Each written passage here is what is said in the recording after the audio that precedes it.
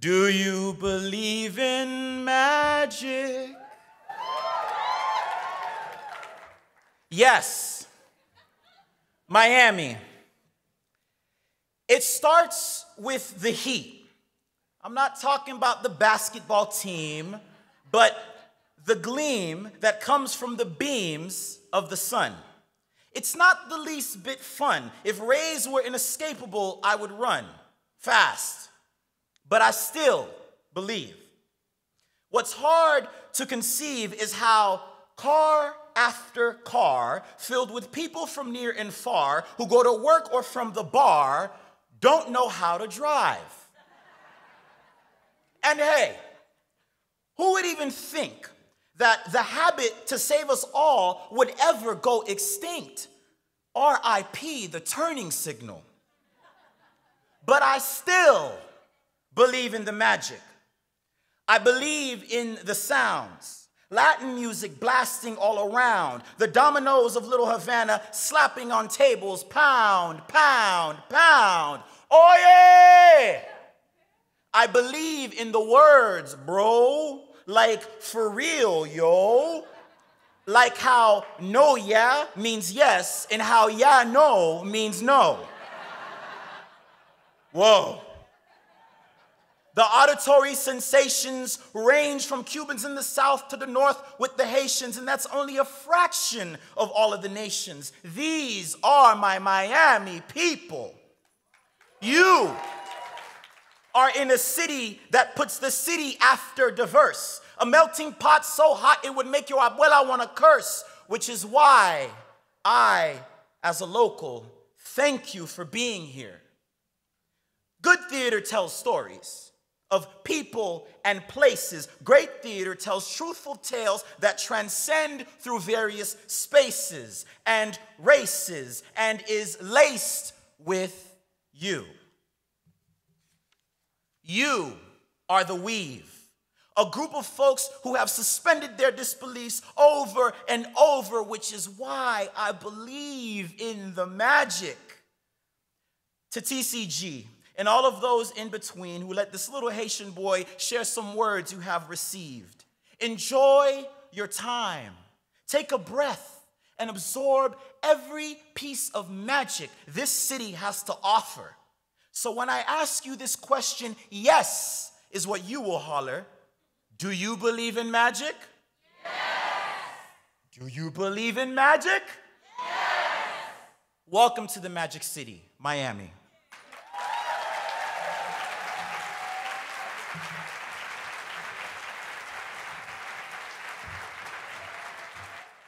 Thank you, Joshua Jean-Baptiste, for that hot welcome. Welcome to Miami. And welcome to TCG's 29th National Conference. We are so glad you're here. There are close to 900 of you, and to the 40% who are here for the first time at a TCG conference, we extend a very special welcome to you.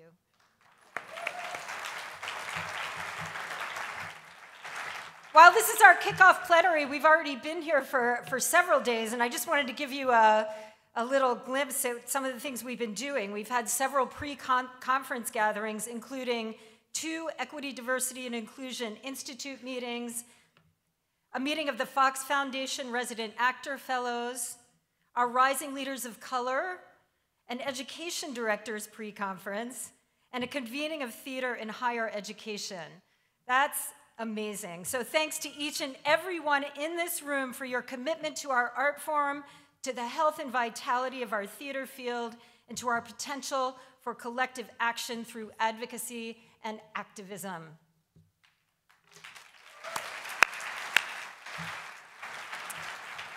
In case you don't know me already, I'm Teresa Eyring, Executive Director of TCG, and a recent convert to the magic of Magic City.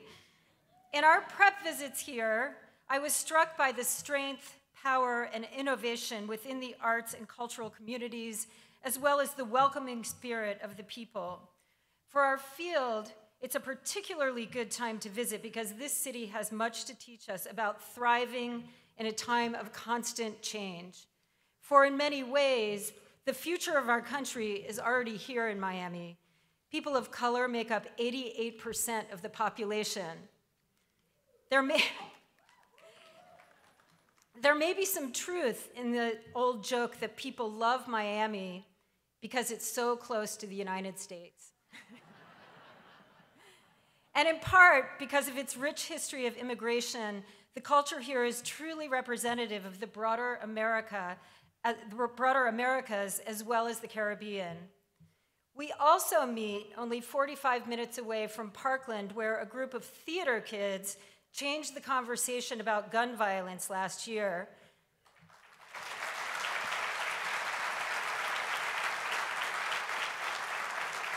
Here in Miami, communities of color have long been taking grassroots action to change our country's culture of pervasive gun violence. Earlier today, we held a session on how theaters can respond to that culture through our work on stage, and we'll report out on that at our How We Move Forward gathering on Friday. We also invite you to wear orange as part of a national consciousness-raising action on Friday, which is National Gun Violence Awareness Day, and we'll take a post-plenary picture together in the beautiful night concert hall at the Adrian Arsht Center. Miami is also on the front lines of climate change. Xavier Cortada, TCG's first ever artist in residence at a conference, is one of the many Miami activists leading climate actions, and I wanted to extend a very special thank you to our climate committee, who have done so much to weave climate action into the fabric of this conference. And I'd like to just take a moment and ask the committee members who are here to just please stand or signal as you are able so that we can recognize you.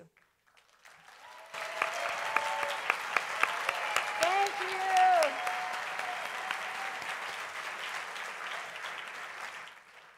We also know that people of color and indigenous peoples have been stewarding the climate for generations.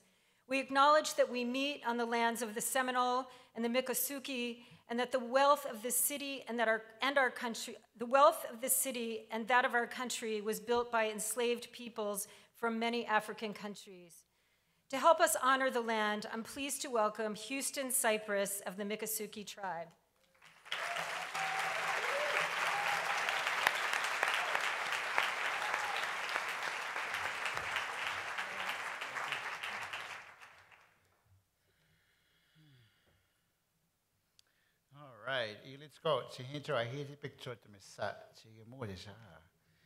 Welcome, so good to see you. And I'm glad to be with you all as we give some consideration to our relationships to the land, to history and community and reconciliation. I've been really impressed to hear this land acknowledgement that my friend Elizabeth Dowd and the TCG team have been composing and using here. And I encourage you to refer to it because it has some great actionable items. Now, these sorts of public ceremonies are done in the spirit of reconciliation. And I want to continue working with y'all and collaborating with y'all as we aspire to do this. And so here we find ourselves in the second month of the wet season here in South Florida. And my community marks this time of the year with spiritual festivities. And some of the principles that we honor are things like knowledge of community. So whenever we get together, we always try to make sure to learn something from each other and from our elders. So in that spirit, I'd like to honor and offer some of the lessons that I've learned from the indigenous communities here, my extended family. And I want to start off with one of the communities that's not federally recognized, which is the Council of the original Miccosukee Seminole Nation of Aboriginal Peoples. And one of the great lessons that I've learned from this community is that to be a human, to achieve our humanity, is one of the greatest daily practices that one can honor. And from the Seminole tribe of Florida, I am perpetually impressed by the way that they continue to redefine and expand notions of sovereignty. Now, from my own home community, the Miccosukee tribe of Florida, I want to share that we have a decolonial scientific method that's based on our traditional ecological knowledge, and that's how we protect the greater Everglades. So our successes are based on the language and the storytelling. So I'm glad that that's something that we can build on together as storytellers. So I invite y'all to come on out to the Greater Everglades and learn more about the living stories that are part of the circle of life out there. Now, land acknowledgements in spirit of reconciliation and restoration and reparation, we must honor and uplift the stories of our Black families and the histories of forced removal of people from African lands brought to these lands. We got to uplift those and embrace those stories and those family members, as well as honoring the family that we have in immigrant communities and people coming to these lands. We got to honor and uplift and love their stories too. So I just wanted to say that I'm really looking forward to sharing these stories with each and every one of y'all here. And so it's an honor to share this space with y'all. Thank you very much.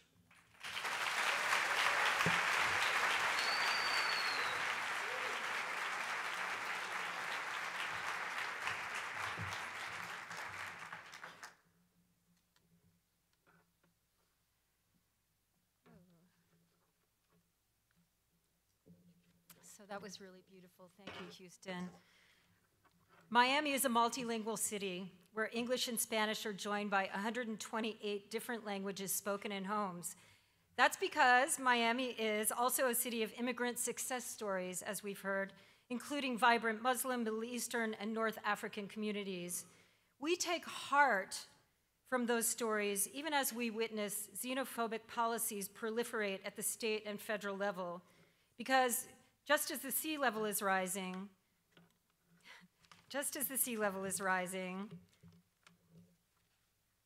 oops, I lost my space here.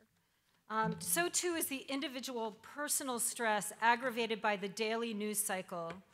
As a result of these trends and daily pressures, we are seeing, and our friends at the Actors Fund have corroborated, a marked increase in theater people seeking mental health support.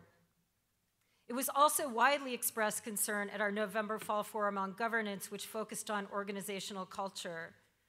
Those are some of the reasons we focused one of our 3 conference tracks on wellness and well-being, joining tracks on theater journalism, as well as audience and community engagement and development. I hope you feel that we're always trying to bring you programming you can't find in quite the same way anywhere else. Our goal is not only to address some of the pressing issues in our theater ecology today, but also provide skills building around topics like marketing, fundraising, governance, and of course, to make new friends and keep the old ones. I now want to thank our conference funders and sponsors. I'm going to speak their names and ask you to please hold your applause until the end.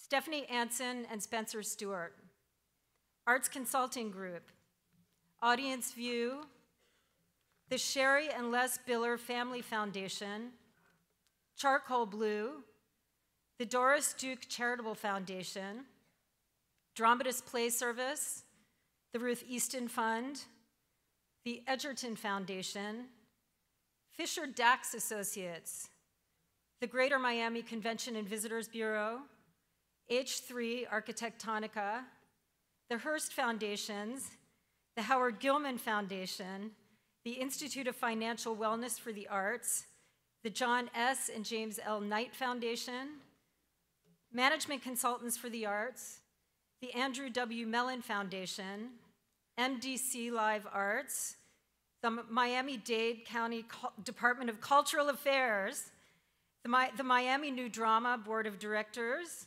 the National Endowment for the Arts, Patron Manager, the Regional Arts Commission of St. Louis, Spectrix, Starkweather and Shepley, the Wallace Foundation, Schuler Shook, Theater Planning and Lighting Design, Theater Projects, TRG Arts, Vendini, and Wells Fargo.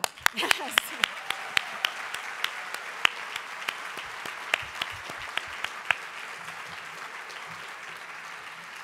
I'd also like to offer a special thanks to the sponsors of this plenary session, Miami-Dade County, the Doris Duke Charitable Foundation, and Stephanie Anson and Spencer Stewart.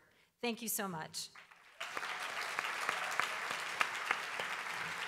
Finally, I just want to lift up our Miami Honorary Committee, which is comprised of several nationally prominent theater artists, civic and philanthropic leaders who live in or are from Miami. You can see their names here. Take a minute to look. And again, just huge thanks to them for their leadership as artists and community leaders. Now it's my immense pleasure to welcome to the stage our host committee co-chairs, Beth Boone and Michelle Hausman. Can y'all feel that? Can y'all feel that? Jig it out. In Miami, the place where I come let go. In Miami, the base and the sunset low. Every day like a Mardi Gras. Everybody. Entonces, in the palabras inmortales of Willard Carroll Smith Jr., we say, welcome to Miami. Bienvenidos a Miami. Aquí a Miami. ברוכים הבאים למיאמי. Ahlan bich a Miami. How y'all doing? ¿Cómo está mi gente? Okay. Woo-hoo! All right. It is my great honor to introduce you a trailblazer of an artistic leader, a woman who arrived in Miami during the Artistic Ice Age. And through Miami Live Project, the organization she leads gave artists time, resources, and space so that a new generation of world-class artists flourished and not only transformed the local landscape, but also had a tremendous impact in the national conversation. Oh, and also, for a gringa, Beth speaks perfecto Spanish. My friend, my co-chair of the TCG host committee, Beth Boone. Thank you, Michelle. All right. Gracias. It's thrilling for me to be up on the stage with my dear friend and colleague, Michelle Hausman. Michelle is one of the few people in my life around whom I actually feel diminutive and even quiet. His enthusiasm has no compare. Full of passion and vision, Michelle is leading the charge for a brave new world of theater here in Miami and beyond. He's accomplished astonishing things in 5 short years in Miami. And just so you know, 5 years in Miami are like dog years, so that's actually like 35 years. So which means I've been here for 175 years. It's been over a year now that we've been working to do our part in making this a smart, fun, and urgent conference.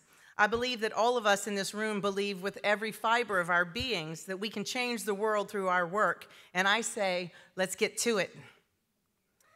All right. We would like to take this moment to acknowledge our extraordinary Miami Host Committee. There are so many people to thank. Their names are up on the screen. And we'd like to ask you to please stand up, take a bow, and shout out your name. Miami Host Committee. Where are you? Come on, let's go. There's way more than that. I don't know. What's your name? We are not known for our punctuality. I guess so. Maybe. They're on their way. All right, you're next. All right. That's all right. Miami is a city of immigrants, a city of exiles, a city of refugees. And because of that, we are the most American city in the country.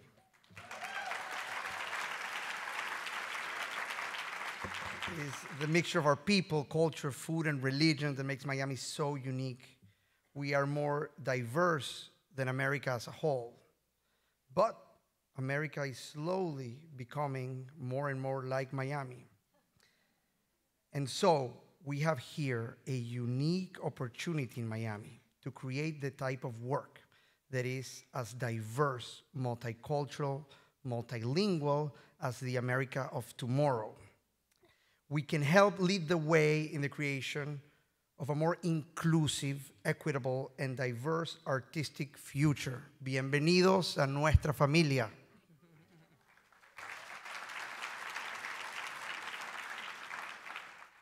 And our big Miami welcome includes a gift to our colleagues. Please pull out your cell phones. Really and truly, bring out your cell phone. And take a look at the slide. It's not behind us, it's next to us. Very good. Yeah. I can improvise. Oh no, Michelle, you lost your. I'm now- pulling out Teresa that I don't know where. Okay, so right here. It's There right it is. here. Thank you very much. and text the word space in all caps to 305 526 4014. All right. So if you do that right now, you're going to see a nice little non-printed and therefore eco-friendly postcard pop up on your phone. We have a very special TCG preview of the wildly imaginative theater artist Thaddeus Phillips and the world premiere of his latest work, Inflatable Space, which was commissioned by Miami Light Project and which is co-presented by Miami Light Project and Miami New Drama on Friday night, free of charge to conference attendees. We hope you'll join us. It's at the Colony Theater. All right. Okay. Okay. So, okay, I'm stealing yours. Thank you. Now, Beth and I have the distinct honor of presenting the National Communication Group Local Funder Award to the backbone of our artistic community.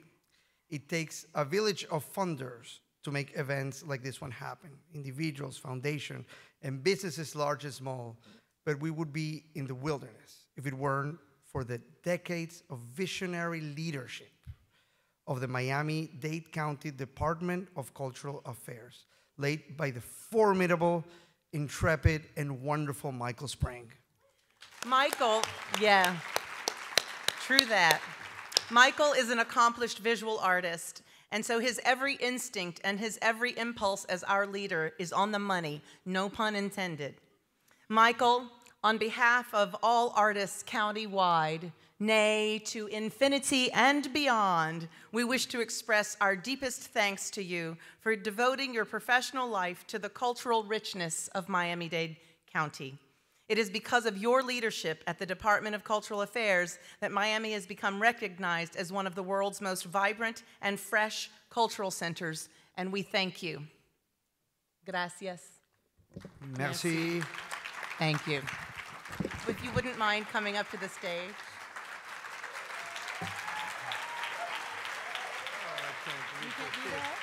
Oh my God, I get an extra award. Thank you, Michael. Thank you both. That was really generous. Wow. All right. Well, that calls for remarks, and thank you for taking the Local Funder Award and making it intergalactic. So on behalf of our Department of Cultural Affairs and the Cultural Affairs Council, which is my advisory board, welcome to Miami, and thank you very much for this award. I want to acknowledge Teresa and Josh and the whole team at TCG who are responsible for making this amazing convening happen. I also want to give a special thank you to my staff and to Beth and to Michelle and the entire host committee for all the hard work that they've done. They've assembled a menu of phenomenal activities throughout our community, theater community for you to enjoy. So explore with wild abandon as much of our theater community as you can and get away with while you're attending this conference. And you'll see that Miami's theater scene is tactile, it's immersive, and as you've heard, it even is performed in more languages than one. Now, we would like to think of our Department of Cultural Affairs as more than a funder. Even with our 18 grants programs, more than 500 grants made every year, and in excess of $15 million of annual investments. So I'd like to take this acceptance opportunity respectfully to recast your award, perhaps for just this year. So here are some words that come to mind that could follow local in the title of the award and substitute for funders for us. You could say facilitators, partners, collaborators, policymakers, problem solvers, trusted advisors, admirers, tough love dispensers, enlightened enablers, co-conspirators. I think Beth and Michelle and I would think of ourselves as that. Cultural confessors, and ultimately cheerleaders. And this is my way of saying that helping to build a dynamic and diverse cultural life, including a thriving theater scene, has many dimensions. And like tonight, ultimately the proof is in being local attenders. So I appreciate your recognizing our department, and I look forward to the attendant opportunity to be in your audiences one day. So enjoy Miami and enjoy the conference. Thank you very much.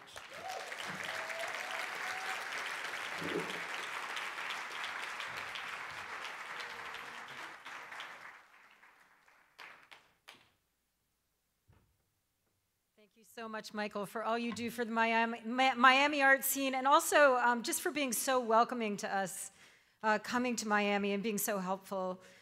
Now it's my pleasure to introduce our plenary speaker, Edwidge Danticat.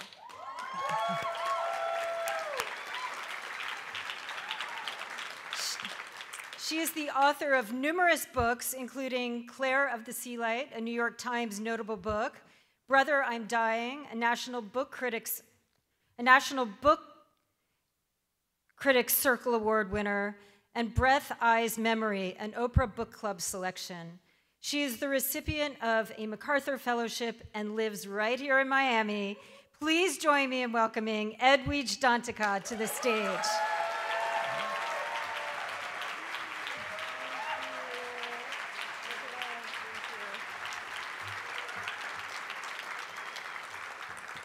Hello, good evening. Teresa, just as she walked away, said, break a leg. And this is like the third person who's told me to do that. I know it's this kind of crowd, but I'm feeling like unlucky. So, good evening to you, and welcome to Miami. And as we say in Haitian Creole, bienvenue na Miami. You have Naboulé. You have chosen a wonderful city to host your conference and a wonderful time to be here. You've come early enough in hurricane season not to have to worry about that. You've also come before the stifling heat sets in, though after some of you might have those long Game of Thrones type of winters, you might think it's not hot enough. There are so many wonderful things about Miami, many of which I discovered as a first-time visitor 29 years ago and a permanent resident for 17 years now. Miami is, of course, a great tourist destination. We welcome around 14 million visitors a year. It has a bustling nightlife and a thriving LGBTQI community that is especially visible this month, Pride Month. Yes, it's okay to think. We also have the highest number of foreign-born residents of all US cities. There are 59% of us, and growing. Miami also has the nation's second largest gap between rich and poor. New York has the first. We have 30 full-time resident billionaires. I don't know if Trump counts himself among them, but one of the highest concentrations in the world, living here alongside a shrinking middle class and widespread poverty, which is primarily broken down along racial lines. African Americans are 2.5 times more likely to live in poverty here, and Latinos nearly twice as likely. Nearly half of our workforce is made up of low-paid workers in the tourism, hospitality, retail, and food service industries. These workers take home an average pay of $26,000 a year, the third lowest in the nation, in a city that is the 10th most expensive in the country. And more of our poorest residents, which include a large group of immigrants, are being pushed out of the only homes, neighborhoods, and communities they could afford by gentrification. My mother, God rest her soul, used to say that you should always know where you are. So this is where you are, and you are right to be here. For all these reasons and more, Miami is a perfect city for your gathering this week. Miami is a theatrical city, a dramatic metropolis, and its landscape, its mix of people, and even its weather. One of my first memories after arriving in the city is of driving down a perfectly cloudless, sunny street, and then suddenly realizing that I was driving into the rain on the next street. This seems so incredibly unreal to me, like being on some grand stage or set. 2 years ago, I was at a demonstration in front of the Miami field office of the U.S. Citizenship and Immigration Service, ICE, a demonstration to support the renewal of temporary protected status, or TPS, for people who are unable to return to their home countries because of wars, epidemics, or environmental disasters. There are close to about 100,000 TPS recipients in this city, or in South Florida. At this demonstration, all of a sudden, a circular rainbow appeared in the middle of this bright sunny sky. A circular rainbow, I learned later, is quite rare. So Miami is a city that likes to show itself. The French-Algerian writer Albert Camus wrote in an essay called L'artiste et son temps, which was later translated as Create Dangerously, a title I have borrowed for a book of essays I wrote.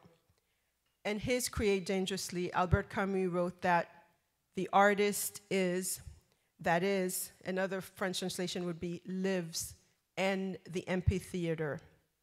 Miami is certainly a special kind of amphitheater. I'm especially happy to be here with you in Miami today because I am kind of a theater person, a manqué theater person. That is, I was almost a theater person, a playwright. I actually wrote a few one-act plays that were produced when I was a student at Brown University. Hey, Brown in the house. One was The Creation of Adam, was about a young man who was murdered by a racist mob. That play was inspired by the 1989 murder of Yusef Hawkins, a 16-year-old black teenager who was attacked by a crowd of 10 to 30 baseball bat-wielding white youths in a predominantly Italian-American working-class neighborhood in New York called Bensonhurst, and was shot and killed by one of them. The play was about mourning such a death, and included rituals that are familiar to many families in such situations, ordinary ones like picking out the clothes and coffin to bury your murdered loved one in, something many families in this city know all too well. It also included songs and movements that the actors incorporated themselves.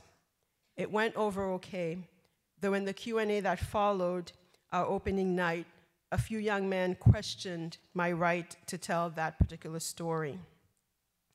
My next play was about a woman who accidentally, or purposefully, she wasn't sure which, threw a pot of boiling water on her toddler. She was an aspiring comedian, and after her child died, all she could do was tell jokes. That play bombed terribly because it never quite found the balance between the comedy and the horror. And the jokes, which I wrote myself, were awful. Later in the postpartum, the playwright Paula Vogel, who was teaching at Brown at the time, told me that I should have been more involved in the production of the play. I frankly didn't realize that the writer could have any part in the production of the play. I thought it was like writing fiction, which is primarily what I do. You write it, you turn it over, and you show up opening night. That's what I had done with my first play, and it seemed to work. The biggest difference between these two performances, I realized, was primarily in the group of people who had put together the play. The actors, the director, the set designer, the person doing the lighting. I was so used to working alone as a fiction writer that being part of a collaborative team, especially one that met on such a regular basis, was unfamiliar to me. This, and perhaps having a lesser talent for it, is probably why I'm not a playwright today. The meetings, the constant meetings.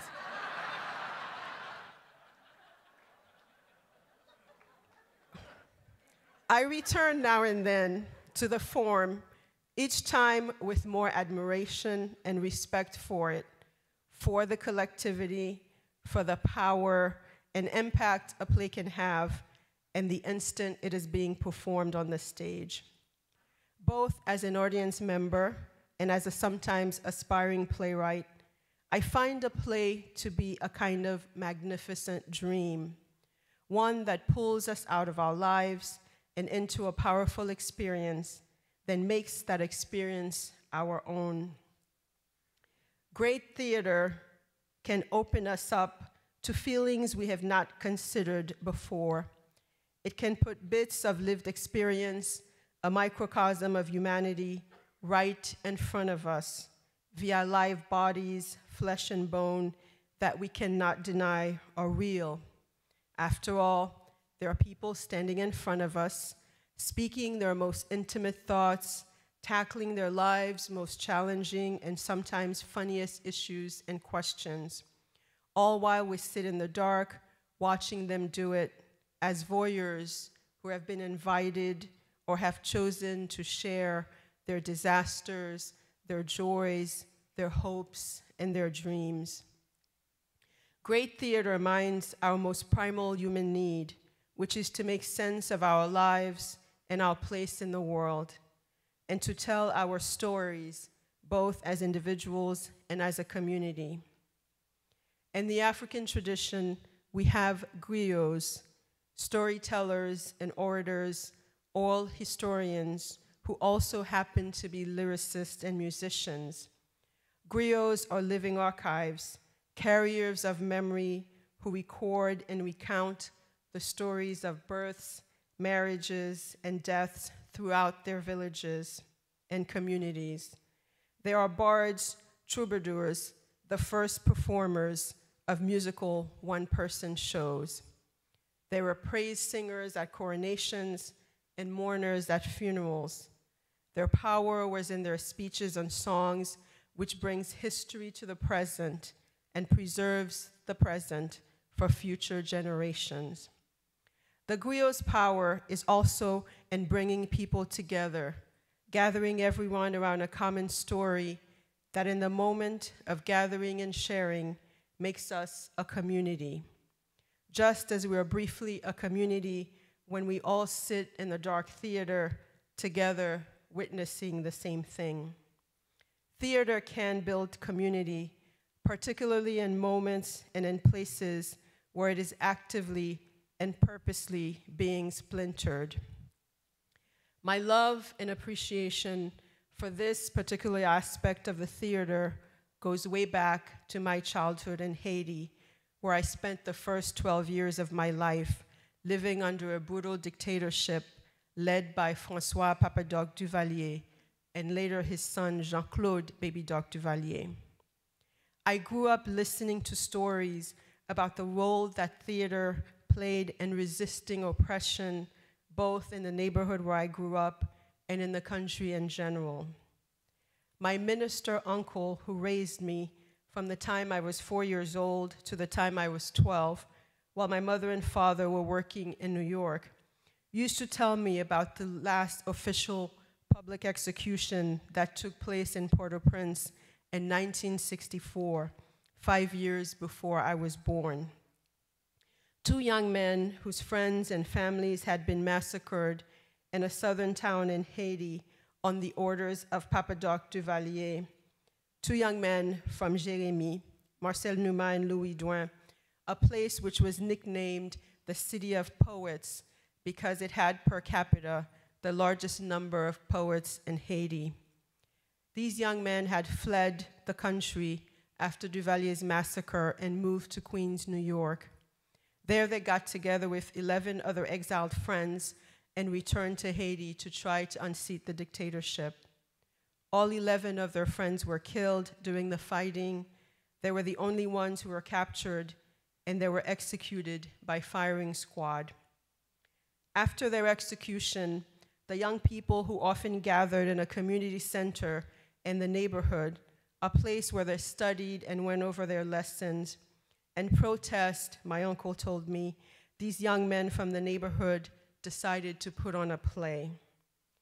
They couldn't take to the streets and march because they would have been killed, so putting on a play was both a way for them to gather and process their feelings together and also resist and protest. The play they put on was Albert Camus' Caligula. And Camus' version of Caligula, the brutal Roman emperor's life, Caligula, the brutal Roman emperor's life, Caligula's sister, who is also his lover, dies, and he unleashes his rage by going on a killing spree and executing dozens of his subjects. In a preface to an English translation of that play, Albert Camus wrote, quote, "I look in vain for philosophy in these 4 acts of the play because I have little regard for an art that deliberately aims to shock because it is unable to convince." I imagine the young men and women who were putting on the play thinking that their own brutal leader had been seeking to shock and silence them, but did not end up succeeding. After the executions, the young men and women who read and staged Camus' play desperately needed art that could convince them that tyrants were not invincible. They needed art that could convince them that they wouldn't die the same way Numa and Douin had. They needed to be convinced that stories could still be told.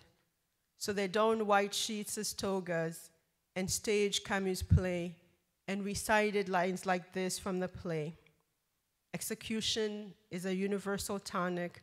A man dies because he is guilty, and he is guilty because he is one of Caligula's subjects." The legend of the underground staging of this and other plays was so strong that years after Papa Doc Duvalier died, every time there was a political murder in the neighborhood where I grew up, one of the aspiring intellectuals in the neighborhood would suggest that someone should put on a play. And some of those plays were staged in my uncle's church. The other instance showing the power of a play was demonstrated by the poet and playwright, the Haitian Félix Maurice Oloa, a Haitian writer who spent the final years of his life here in Miami.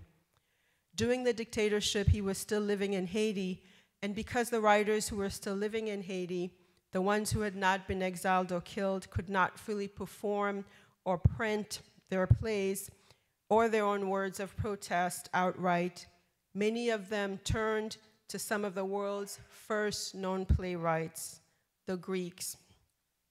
When it was a crime to pick up a bloodied body on the street, Félix Maurice Oloa introduced readers to Sophocles' Oedipus Rest and Antigone, which he translated into Creole and placed into Haitian settings to bypass the gaze of the censors.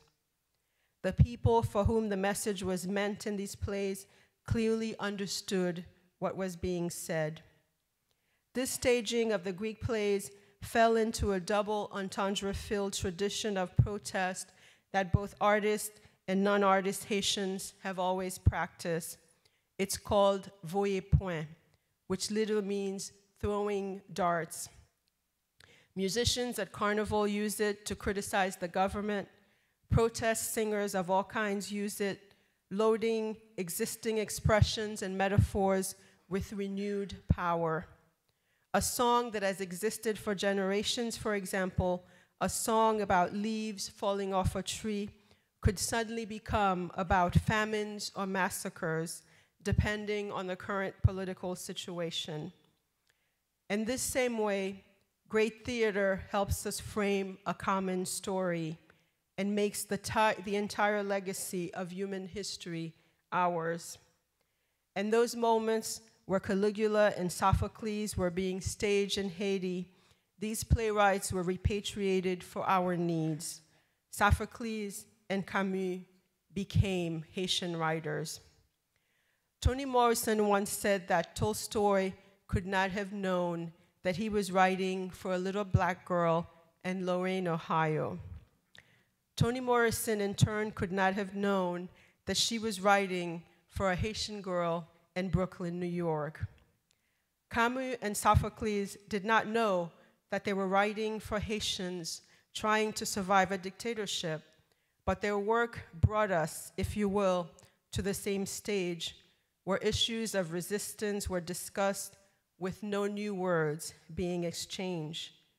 And people we would never meet or never know, people long dead, reached from the distant past to comfort some young men and women in Bel Air and give them strength to resist.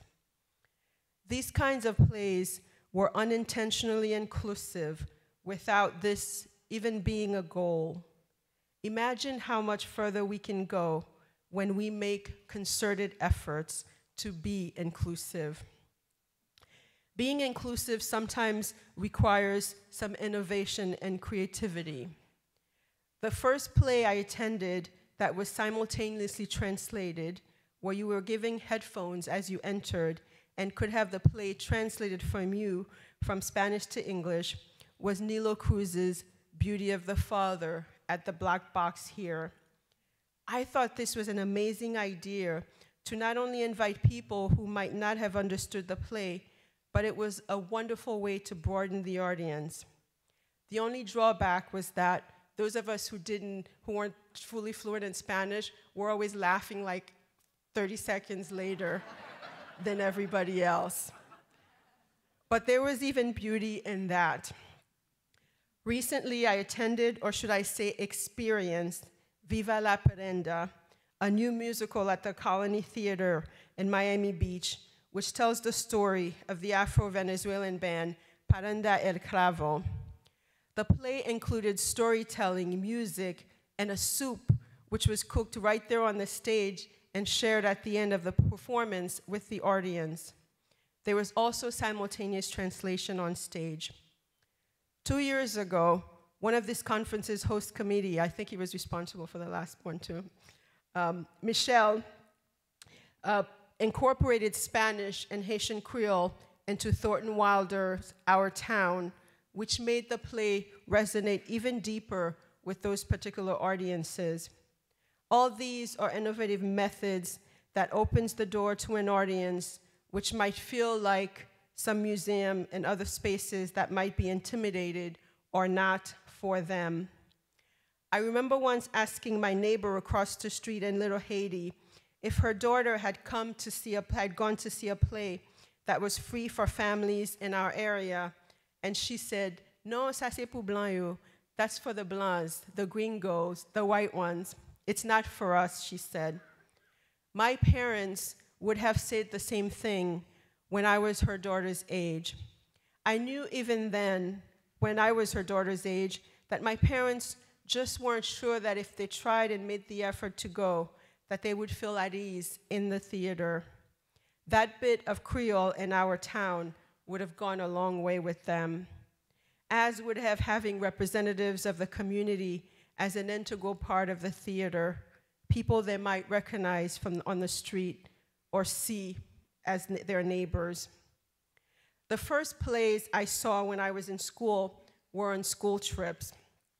Theater professionals, please never underestimate those shows the free shows you put on for the school kids, especially the ones for underprivileged kids, of which I was one.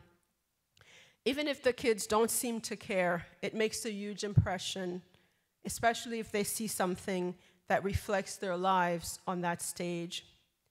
I remember first seeing a production of Lorraine Hansberry's A Raisin in the Sun in Brooklyn as a high school student. The actors were not famous, but I was totally smitten.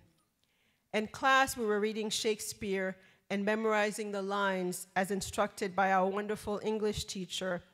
But sitting there in the theater, watching that family struggle with similar problems as my parents, who were trying to buy a dream house for which so much had been sacrificed, I not only felt seen, but I understood my parents a whole lot better.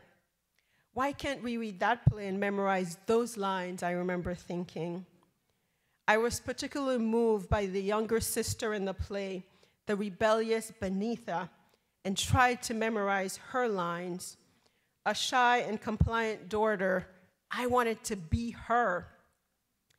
I also remember seeing Ntozake Shange's For Colored Girls Who Have Considered Suicide When the Rainbow Is Enough.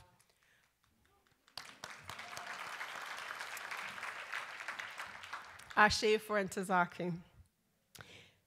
I remember seeing her play on one of those theater field trips in high school. I remember hearing the Lady Brown utter the name Toussaint for Toussaint Louverture, one of the leaders of the Haitian Revolution. Hearing her express her admiration for one of my country's heroes, someone who is like a god to us, made me feel like both my culture and myself were part of the world I had just migrated to. Plus, the lady in brown was also talking about books and libraries, which I also loved. The writer Brenda Ullin, in her book, If You Want to Write, says that the more you wish to describe a universal truth, the more minutely you must describe a particular truth. Sometimes it is believed that our particular truths are niche and cannot be universal, but that is absolutely wrong.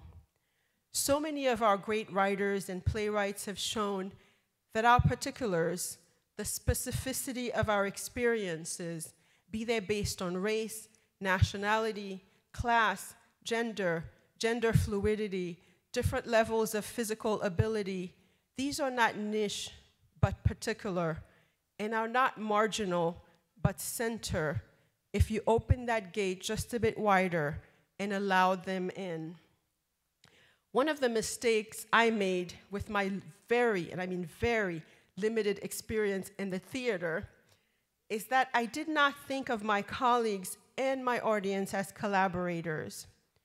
Your community, the less obvious ones, the ones you are not seeing show up, can also be your collaborators. And if they feel welcomed in those spaces, if they feel as though these spaces are also their own, they are more likely to feel at ease, and they're more likely to come.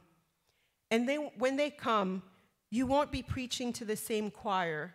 You will get converts.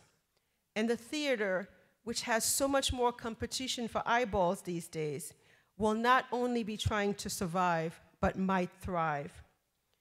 We also need to see more diversities in the spaces where you gather, like here. Hey, rising leaders of color.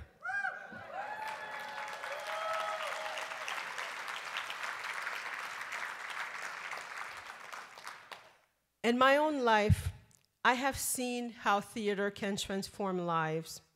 Haitian community organizations, when they want to make a point or teach or show something to the larger community, especially in rural areas of Haiti, will enroll community members to take part in a play. These plays will depict a situation or a problem and ultimately its possible solutions, or will lead to a discussion asking the people in the play and those in the audience to come up with a solution together. In those settings, I have seen theater be used to teach us empathy and bring people of different political points of view together. It may not always work, but we should at least try. We can learn empathy and compassion by watching a play. And we need so much compassion and empathy right now in this current climate.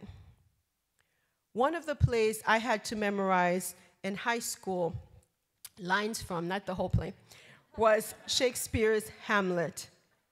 And one of the lines I will never forget, perhaps also because it's so often repeated, is, "The play's the thing wherein I'll catch the conscience of the king."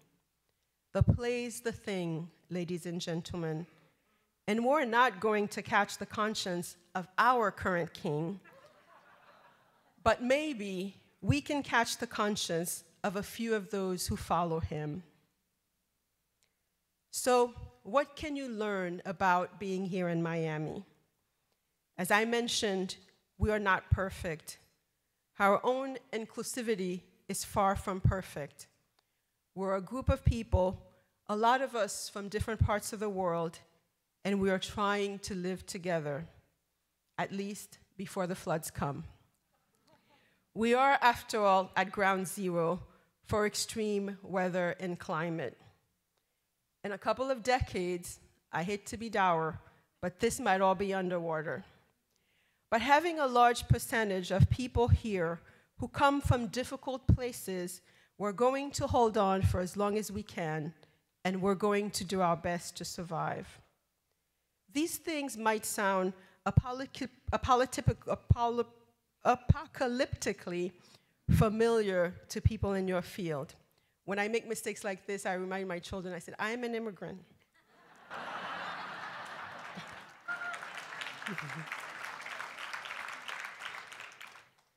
So these things might sound apocalyptically, you know the word, familiar to people in your field.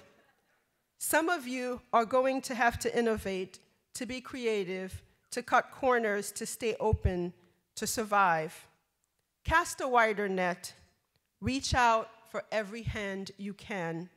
Be brave, be bold, push the envelope in both form and in subject. Dream us a better world, a world that looks more like ours and the one to come, or facilitate bringing visions of that world in front of others. Dream us a world where voices from the so-called margins are brought to the center, one where people like those of us who live in this city and speak about 120 languages. Dream us a world where voices like ours can be heard on stages. So enjoy Miami, and we hope you will come back. There are a lot of driving jokes about Miami. Joshua told you one. One of my favorite is Dave Barry's. He says that everybody in Miami drives by the rules of their own country. Dave Barry had once also proposed a possible slogan for Miami tourism. Come back to Miami, it said. We weren't shooting at you. So please, come back to Miami. We promise we won't shoot at you at all. Thank you.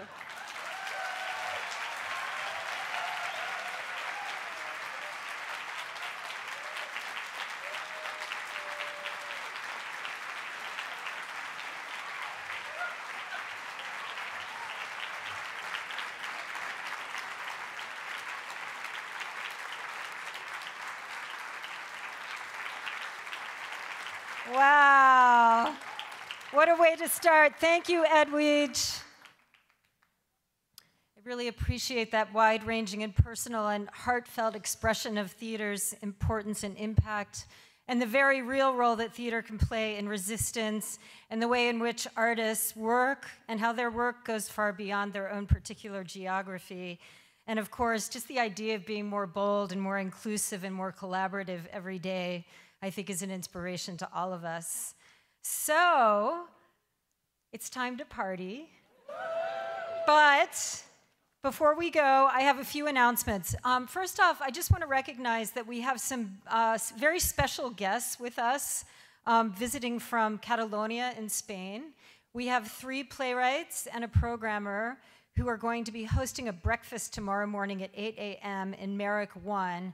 And I really encourage you to attend and learn about their work and their writing and what's happening in their country. So that's, again, 8 a.m. in Merrick 1. The other thing I wanted to say is if you felt deeply about this last session, I encourage you to go to your conference app, that really cool conference app we have, and offer your feedback. There's some instructions on the slides here. So if you take time and be our critics, you know, there are hardly any critics left anymore. So, right, Bill? So that would be great. And while you have your phones out, turn your app notifications on, because we do make changes and we have special announcements to make. So if you have your app notifications on, you'll be able to see those. 2 more things. As you exit the plenary space, I want you to please pay a visit to our business partners who are on the mezzanine. Many of them are presenting in trend workshops throughout our time together, And it's just really important to meet them because they are thought leaders. They have solutions and strategies to offer the field. They're really fun to hang out with, and the conference would not happen without their participation. So please visit them. Yeah, we can cheer our business partners. Last but not least, if you are a Spotlight On partner, can you meet stage right after the plenary? And finally, it's time to go, time to party. If you head out the doors, out the front door of the hotel, there will be buses that will rotate to and from the Institute for Contemporary Art for the next few hours. So we'll see you there.